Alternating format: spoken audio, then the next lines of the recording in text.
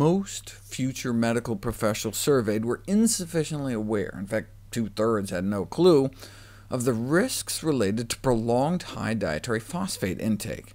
And even if they knew it was a problem, they don't know which foods have had it added. 99% knew sugar was added to soda, but only 7% knew that phosphates were added. I bet even fewer would know they inject it into most packages of meat.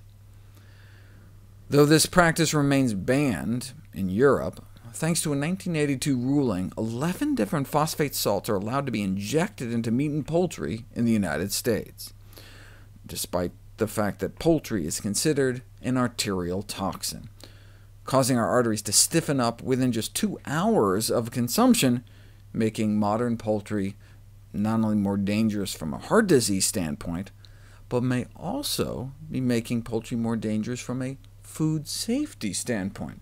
What are the effects of phosphate additives on the survival of our #1 cause of bacterial food poisoning, Campylobacter, in chicken exudates?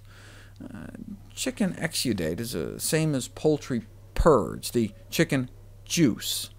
It's the fluid that seeps out from processed poultry carcasses, and often found to be contaminated with considerable numbers of Campylobacter bacteria. It is comprised of water, blood, fats, and other materials added to the poultry during processing. If you don't inject chicken with phosphates, the exudates seeping into the package may grow about 100 Campylobacter bacteria. This is a log scale. You add some phosphate, and you're up to 100 million bacteria, 1,000,000 times more. The addition of phosphates to chicken has the potential to increase the survival of Campylobacter by 100-fold or more. The infectious dose for Campylobacter has been shown to be as little as 500 organisms. How much might there be in chicken? 100,000 can be easily recovered from washes of whole chicken carcasses. So what does 1,000,000 times more food poisoning bacteria mean for the risk to consumers?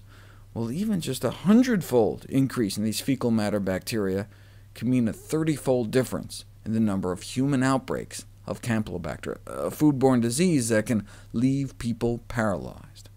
But hey, if the poultry industry doesn't add phosphates, how are they going to enhance the moisture absorbance, color, and flavor, and reduce product shrinkage?